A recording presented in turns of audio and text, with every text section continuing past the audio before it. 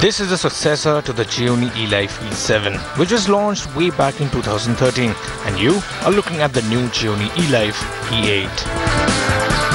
It's big, it has the power, and it captures some great pictures. And yes, it costs around 35,000 rupees, actually 1 rupee less. So I have realized that I haven't really reviewed a big smartphone, an expensive smartphone for a long time. And people had already started calling me a budget reviewer, which is in many ways true because I also live on a very tight budget. So this week I am going to review Gionee Elife E8. It's a 6-inch phablet and my eyes have just gone used to it and I've been using it and I'm trying to figure out where am I going to put this phone, man. Gionee Elife E8 is a big phone. You get a 6-inch Super AMOLED display with 2K resolution.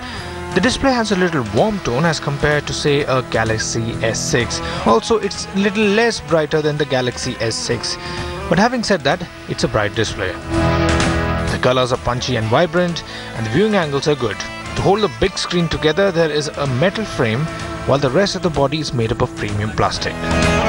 These days you unlock the phone using a fingerprint scanner, and the fingerprint scanner on the E8 is pretty accurate. Hold the big phone in one hand and use the other to use it because that's how you do it. Gionee has this time gone for the MediaTek processor. Powering the phone is an octa-core 2.0 GHz Helio X10 CPU along with 3 GB of RAM. It's the same processor that powers the much expensive HTC One M8.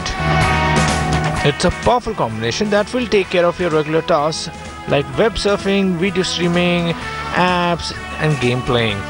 Multitasking with 10 to 15 apps open shouldn't be a problem. Played games for a long time and didn't face any frame drop or any heating issues as such.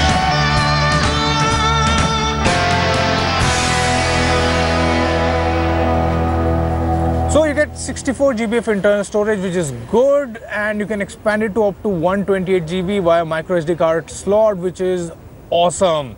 Because of course, with this big a phone and a bright display, you would want to watch videos and you would want to watch movies and you would want to save them. Frankly speaking, I've just been watching videos and playing game on this phone. I don't know what else to do.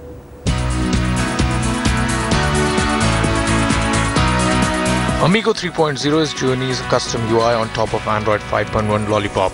It's a neat and clean UI with some customization like no app drawer, notification drawer is from bottom to top, and some more.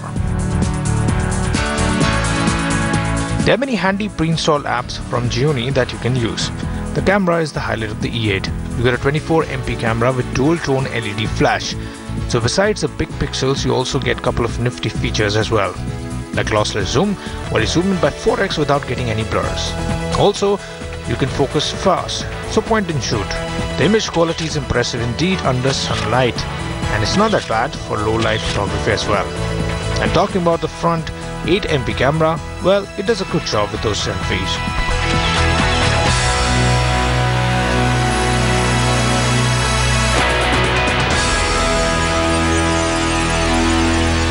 Alright, time to close all the unnecessary apps. They put a lot of stress on the battery. So yes, with all those apps running, web surfing, video watching, listening to music, clicking pictures, the battery is about 50%. So I think it will just about last you to the day. 3500 mAh battery is what you get inside this. So the reason you will buy this phone is because it's big, it's got a good display, you would want to watch videos, the performance is nice, camera is also good enough. And the competition is the Samsung Galaxy A8, you have the Moto X Style, which is pretty good. You also have the LG G4 and the HTC One M8, and yeah, so the competition is quite big and lots of good phones out there, so I'm sure it's pretty confusing for you. So we should do a comparison real soon, right? We will.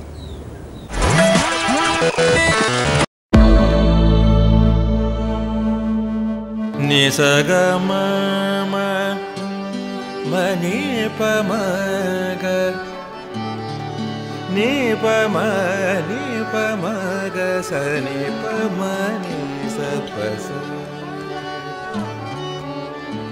जहाँ तक याद आती रहेगी।